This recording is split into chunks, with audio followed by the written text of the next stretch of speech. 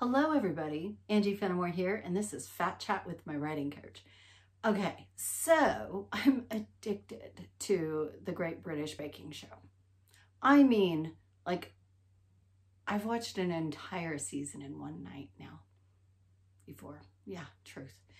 And, then I'm like hauling my iPad into the kitchen and I'm making this extraordinary brioche, chocolate cherry brioche in the middle of the night, right? I just can't help myself. So if you watch the show, here's what you're going to notice is that Paul and Mary, they say it over and over again. Watch your flavors, okay?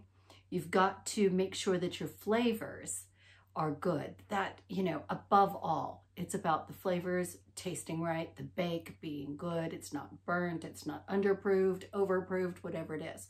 Whether you're making a short crust or a Genoese or a sponge or whatever you're making, okay? A soda bread or a yeast bread, it's all about that structure, okay? And this is true for everything, by the way. It's all about the structure. In a relationship, what makes a relationship work? The structure, the agreements. You can weather anything if you really have a solid structure. Same thing for your writing, okay? You've got to manage that the structure is solid. And then you add your flavors and then you can decorate it and make it beautiful. But if you, don't handle the basics, making sure that that story is built inside of a technologically sound structure, you're going to end up with soupy sauce in the middle or a soggy bottom. That's right. Okay. All right. So your challenge today is to be a student. If you watch the show, notice who gets voted off. I almost think they cast certain people at the beginning so that we don't bond with them because they're going to go early on, so that we'll bond with the core cast, right? So you want to actually be a student. The ones that come in thinking they know it all, they're gone, right?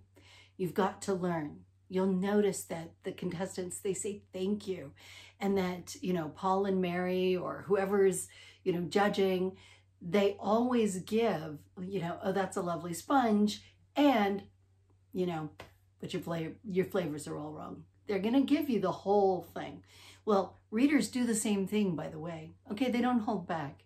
And agents, they'll take a bite and that's it. They're not going to finish that slice, okay, if you didn't land it. Okay, so your challenge tonight is to be a chef. Think like a chef. Think like a baker. Be inquisitive AF. Ciao for now.